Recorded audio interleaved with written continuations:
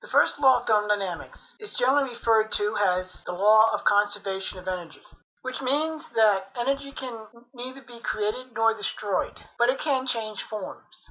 It can also be stated that the total amount of energy in a closed system remains constant.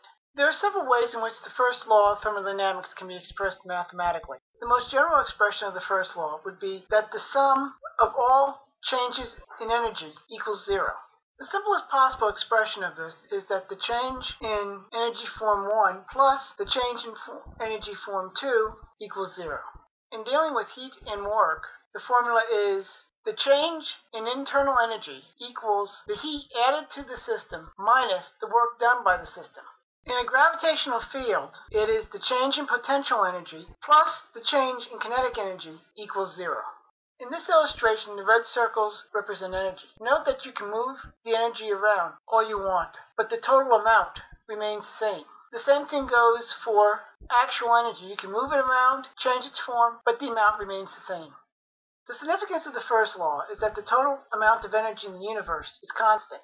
So it is impossible to get more energy out of a system than is put into it. Simply put, you can't get energy from nothing. Furthermore, any system that puts out more energy than is put into it from any source is impossible. To be possible, a system must get energy from someplace, even if it is not obvious. This does not mean that you can't get more energy out of a system than you put into it. In classical thermodynamics, free energy is the energy in a system available to do work. However, this is not what this section is about.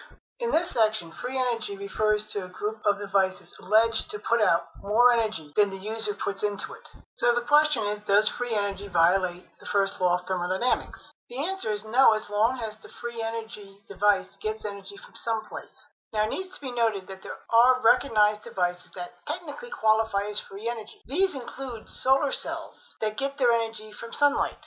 Now, most alleged free energy devices seek to tap the universe's zero-point energy. While it may be debatable as to whether or not zero-point energy can be tapped, it does not, in principle, violate the first law of thermodynamics. In conclusion, the first law of thermodynamics simply says that the amount of energy in a closed system remains constant, regardless of how it is changed or moved around. To add energy to a system, it needs to come from someplace else.